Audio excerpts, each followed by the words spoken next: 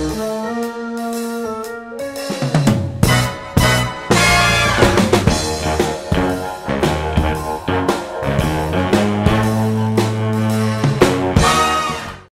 to the channel everyone, and today we're going to be taking a look at the Pandora 3D Clamshell. It's a portable arcade machine and has a built-in 10-inch HD screen. It was sent to me for review by the guys at Ploy Lab, so thank you to them. I do have to point out that my opinions are my own and are not influenced by Ploy Lab sending me this review unit in any way. So with that, let's dive right in and see exactly what you get. Surprisingly, you get a protective carry bag. It's not the best quality carrier bag, I have to say, but it's good enough to store the Pandora 3D Clamshell inside when not using it, to protect it from dust. But yeah, it's there, so you might as well use it. You do get a user manual, but I'll be quite honest, it's quite useless unless you use Google Translate, as everything is in Chinese.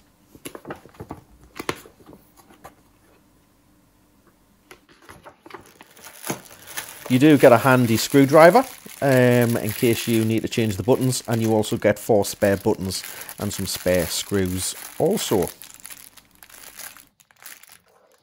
With being in the UK, I got a 12 volt 5 amp charger, which is handy, as well as the UK plug and cable, which is a standard one. You also get a very long HDMI cable, so you can connect it to the TV, as well as a USB lead, which is again very long. And you also get a aftermarket controller.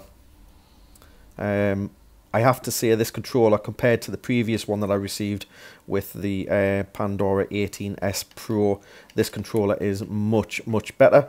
It feels very light in the hand.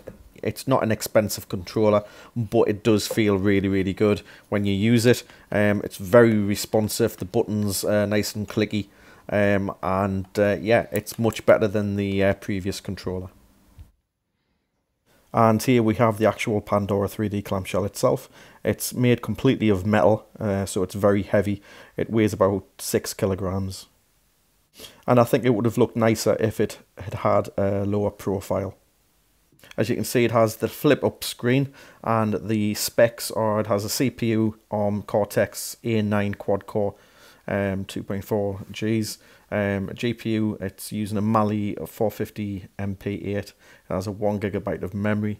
Video output is at 1280 by 720. I must say the screen really does look absolutely amazing when it's up and running. Screen size is 10 inches. And it plays 3D and 2D games, 160 of the 3D games and 3,858 of the 2D games, so just over 4,000 games altogether. When you first get it, you do have to screw on the joystick ball on the top, which is very easy to do. The joystick itself is one of the Samwa copies, but it's very responsive, nice clickiness to it. And then you also get the 8 buttons. Again, some were clones, but they do have a nice feel to them. And then you have your buttons going along the top as well, which include your coin, pause, start, select, home, and D-pad left stick. You also have buttons going down the side. These control the actual monitor, so you can change the image quality. You also get a small battery capacity voltage monitor, because this is portable. You can put rechargeable batteries in and play it on the go. I haven't been able to try this feature, so I can't comment on it. So taking a look to the back, you have your 2 USB ports, the SD card slot, you have the button for the menu, for the home menu, you then have your power input. Next to that you have the HDMI, so you can connect it up to a TV. You then have your VGA output, so you can connect it to a monitor, and you get another USB port. And then next to that you have your headphone socket and your volume wheel. The sound quality on this is pretty decent. It goes quite loud, but I wouldn't have it too loud because of the metal casing. It does become a little bit distorted. And also unfortunately it doesn't come with built-in Wi-Fi. This is a big shame for me, because when you go into the settings, it does actually show you the grayed out Wi-Fi option as well as the games market. I have tried a dongle to see if that would work, and unfortunately it didn't work. So that is one massive feature that this unit does miss out on.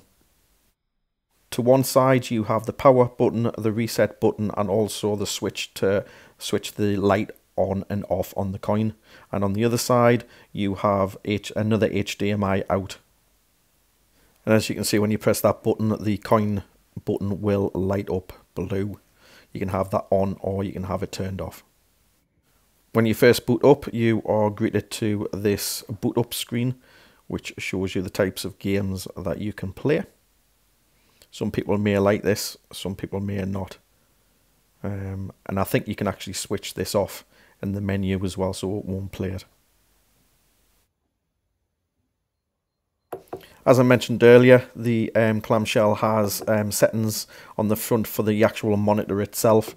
When you first get this, everything will be in Chinese, so you will need to use your phone and Google Translate to find out what the each option is.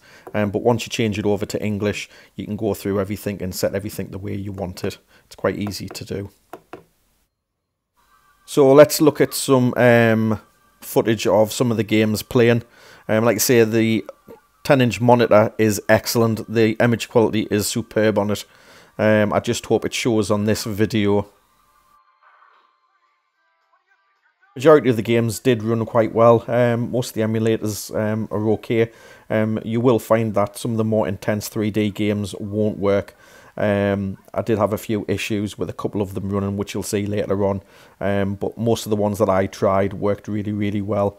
I'll show you some gameplay of this Sonic one, which sometimes struggles. And to be honest, it played excellent. I had no complaints with it. So I'll go a little bit quiet now so you can listen to the sound as well.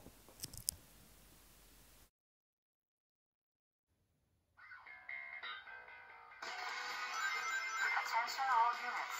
Suspect seen heading south. Block all major roads and capture the suspect. Floating around at the speed of sound. Got faces to go die. Follow my rainbow. Can't stick around, have to keep moving on. There's no lies ahead. One way to find out. Must keep on moving ahead. No time for guessing, follow my head instead.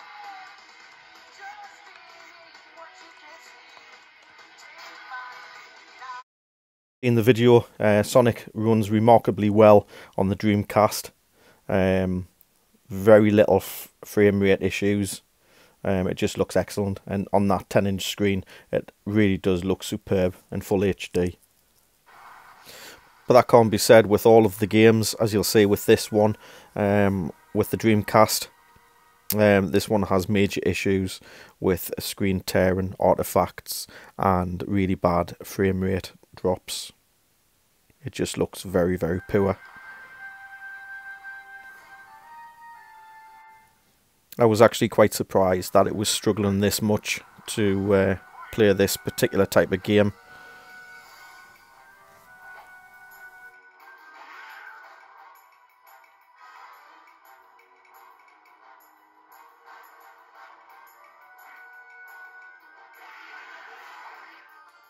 But yeah, it's practically unplayable, as you can see. It's very poor.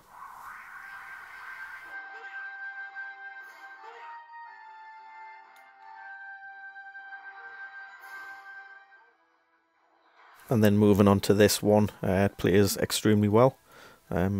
Excellent graphics, very sharp. Nice contrast in the colours. No slowdown. No frame rate issues. Plays excellent. I have seen this game struggle on other platforms before, but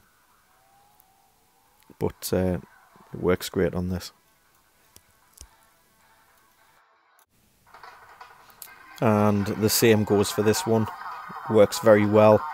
No issues with the frame rate or glitches on the screen. I have seen other machines struggle to play this game, but as you can see, it's working perfect. This is actually a really good game.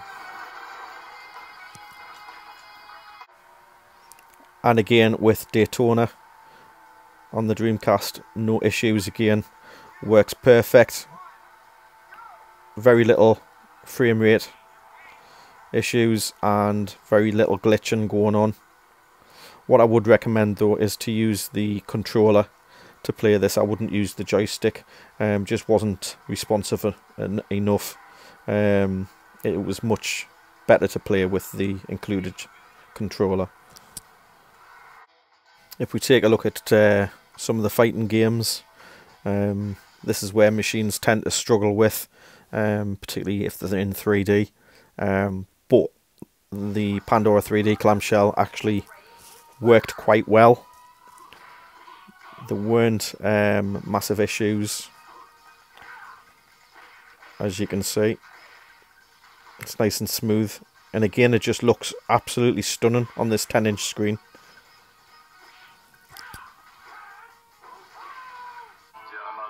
Get ready.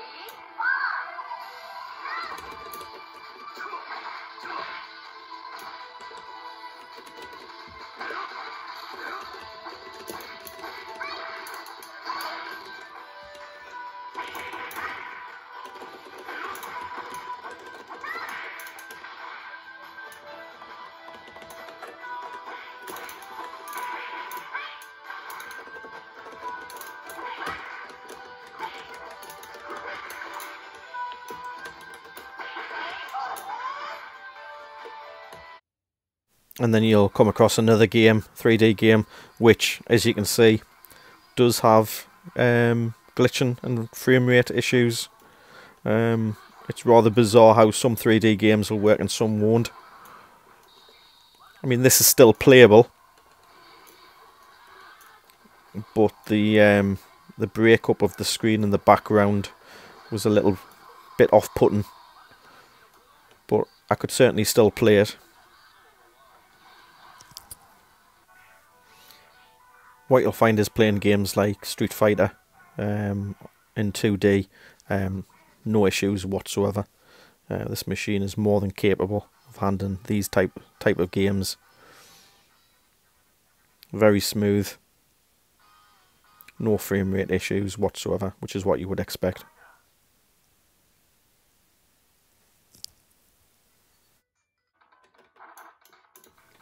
As you can see, no issues with the frame rate on this game either. 2D games just work spot on, and they really do look quite good on this 10-inch screen. And just remember, this is a portable unit. This is something that you're going to be able to carry around with you. Yes, it's a little bit on the heavy side, but you do get the handle on it. But with those rechargeable batteries, you know, there aren't many units like this that you can take out and about with you. This Alien game was a bit strange because, as you can tell, or as you can hear, there's no sound. However, when I tried playing it later on, there was sound on it. So I think that was more of an issue with the emulator not playing it correctly the first time I booted it up. But the sound did work later on, and it sounded absolutely spot on again. And it was just quite a fun game to play. Back to your 3D games. This one works fairly well. Not many issues. Nice smooth frame rate. No glitching. I think some of with this machine, just expect some of the 3D games will work really well, and some others might not. And I don't think you'll be too far disappointed. Out of the ones that I've tried, there was only 2 or 3 that had glitches. The rest of them actually did work really quite well.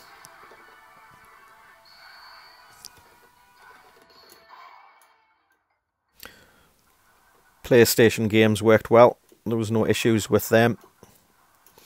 As you can see in this gameplay, very, very smooth. No frame rate drops or glitching. when I was playing this game, I preferred using the controller. It just felt better. It was more responsive. Mortal Kombat works well. I have to admit, I am absolutely terrible at playing this game. I always was as a child. So don't expect any special moves or anything.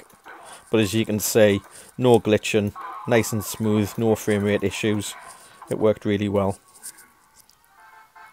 Moving on to Mario Kart. Once again, worked without any issues. I would advise once more to use the controller. It's just more responsive. But as you can see, it just works spot on. No glitching, no frame rate issues. And once again, on that 10-inch HD screen, it looked superb.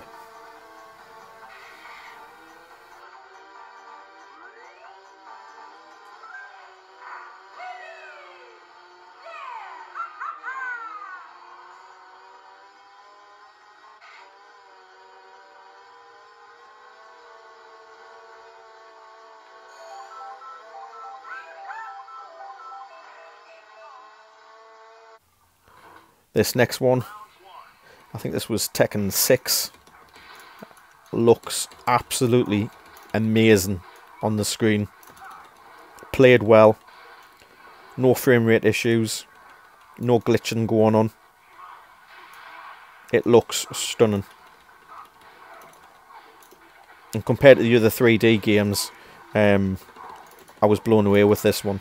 If you look at the detail, it's fantastic.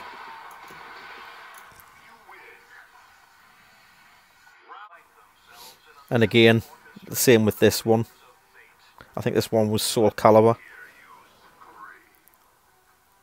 Works really, really well. So it just goes to show, you know, it is a very capable machine.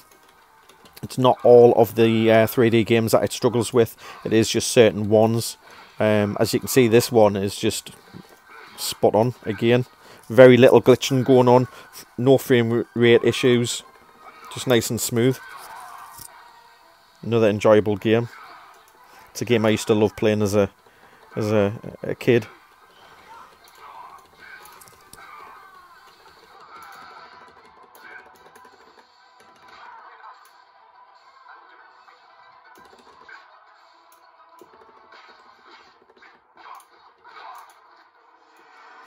With driving games, I can again play them with ease. As you can see, there's very little frame rate dropping going on. It's not super smooth, but it's certainly playable.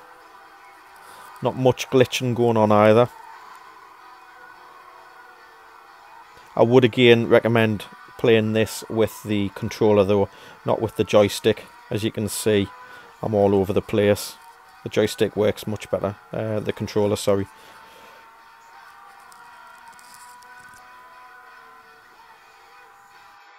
So there you have it, everyone. That's the Pandora 3D Clamshell. I really hope you enjoyed this video. If you did, please like it and share. And if you could subscribe to the channel, it would be greatly appreciated. You can follow the link below if you would like to buy this from Ploylab. Thanks for watching.